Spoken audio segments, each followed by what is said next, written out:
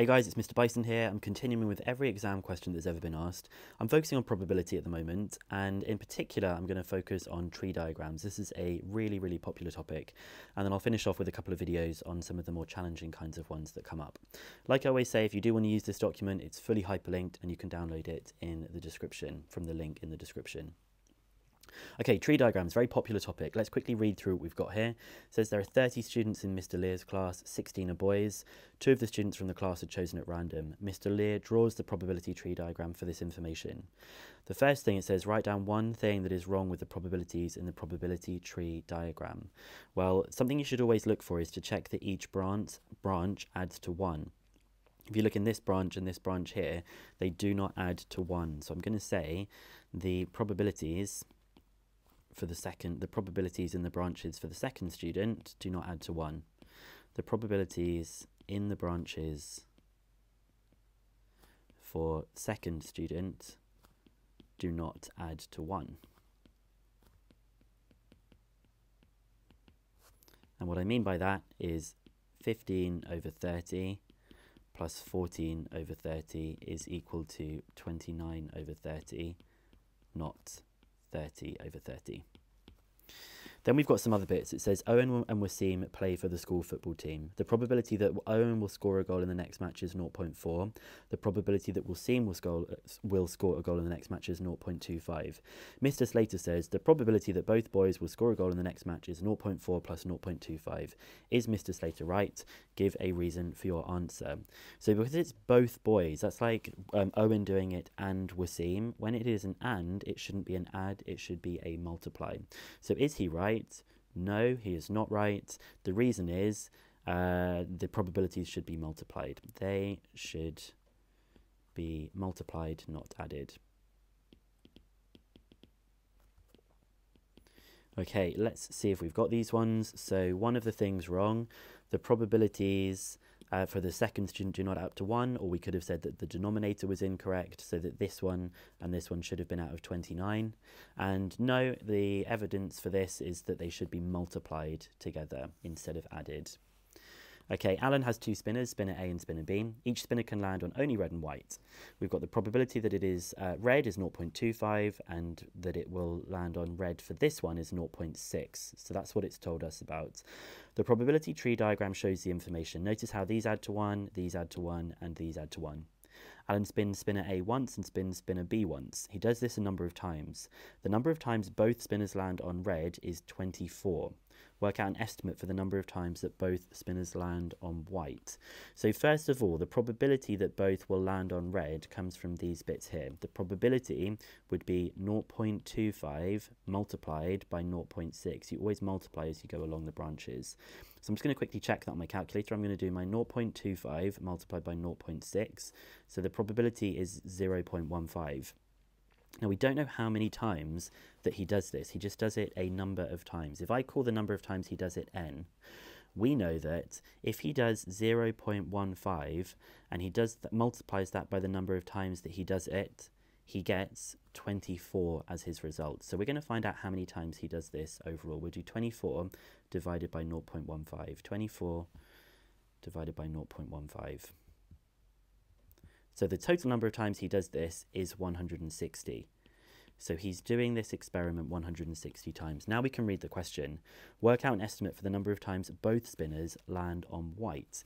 So that would be this one and this one here. In other words, the 0.75 and the 0.4. So we're going to do 0.75 multiplied by 0.4 to find the probability that both of them are white. So 0.75, my calculator is misbehaving, 0.75 multiplied by 0.4, and we get 0.3.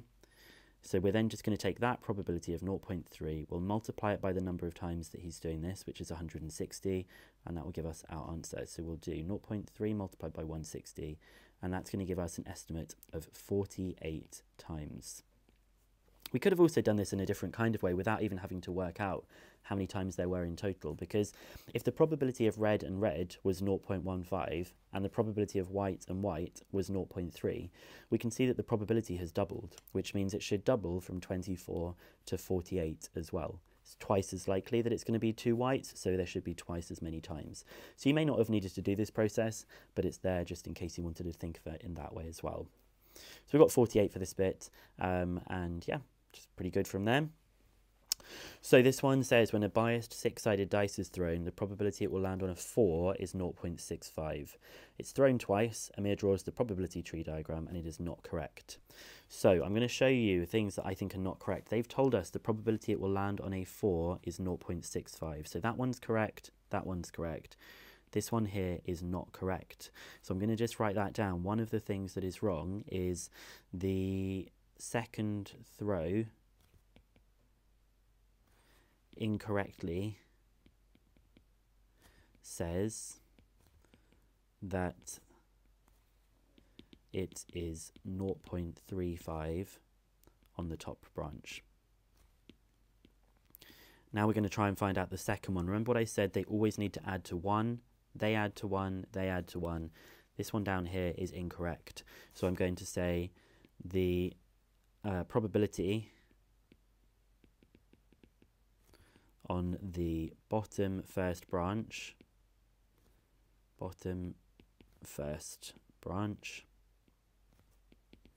is 0.25, but it should be 0.35. So that they add up to 1. Okay, let's see if we've got these. We have said here that the probability should be a total of 1, so 0.25 should be 0.35, and we've got this bit here as well. Okay, darts team is going to play a match on Saturday and on Sunday. The probability that the team will win on Saturday is 0.45.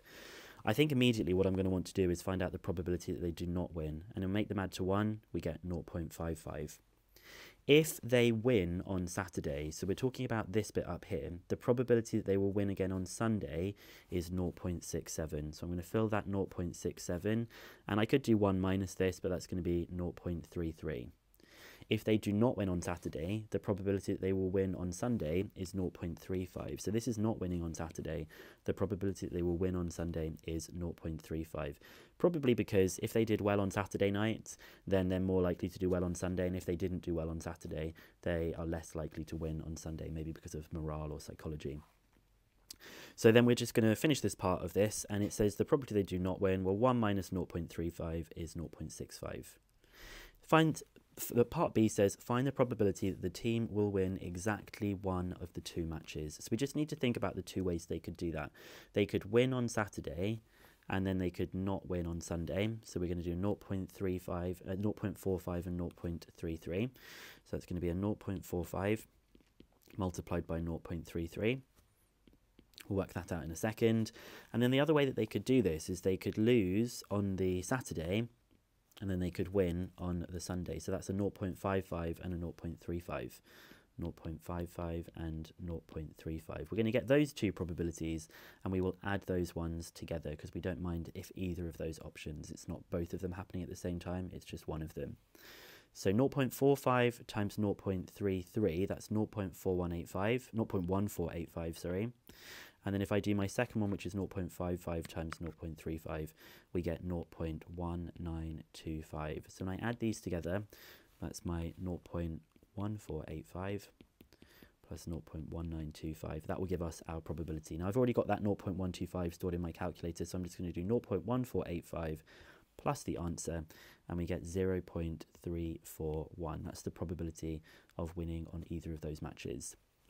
There's our 0.341, and these are our probabilities that we had in the tree diagram. Okay, so then this one says, May travels to work by train every day. The probability that her train will be late on any day is 0.15. So immediately I want to put all of these are going to be 0.15 because it says on any day. And 1 minus 0.15, you can check on your calculator, that is 0.85. So all of these branches have to be 0.85. A very easy 2 marks, I think, there. Work out the probability that her train will be late on at least one of these 2 days. Well, you could do this. You could do a long method. You could say on at least one of the days. She could be therefore late on both days. She could be late on one day and not the other day. She could be not late on one day and late on the other day. In other words, you're going to have to work out these 2 probabilities multiplied, these 2 probabilities multiplied, these 2 probabilities multiplied, and then add up all of those. Or the alternative to this is you could just work out the probability that she's not late on either of the days and do 1 minus that probability. So I'm going to do that one because I just think it's quicker. I'm going to do 1 minus 0.85 times 0.85 because this is all of the probabilities, and if I take away this yellow branch that I've got here, I will be left with all of the blue branches. Now, if you didn't like that, you could do the longer method, multiply those, multiply those, multiply by those, and add them all together. But I'm going to do this, 1 minus 0.85 times 0.85. Obviously, BidMaths knows I'm doing those bits multiplied. And we get 0.2775. 0.2775. Okay, we'll just double check part B. I know part A is correct from the way we filled it in, but there we've got that bit here. And these are the correct things that we need for the diagram. So you could have done this longer method if you wanted to. Here's the shorter method that we've done. Okay, this one, it says the probability tree diagram shows the probabilities that Bisma will be late for work on 2 days next week. And you'll see the probabilities change for the next bit. Calculate the probability that Bisma will be late on exactly one of the 2 days. So that means being late on Monday, but then not late on Tuesday. So I'm going to start off with doing those probabilities. My second ones are going to be not late on Monday, but then they would have to be late on Tuesday.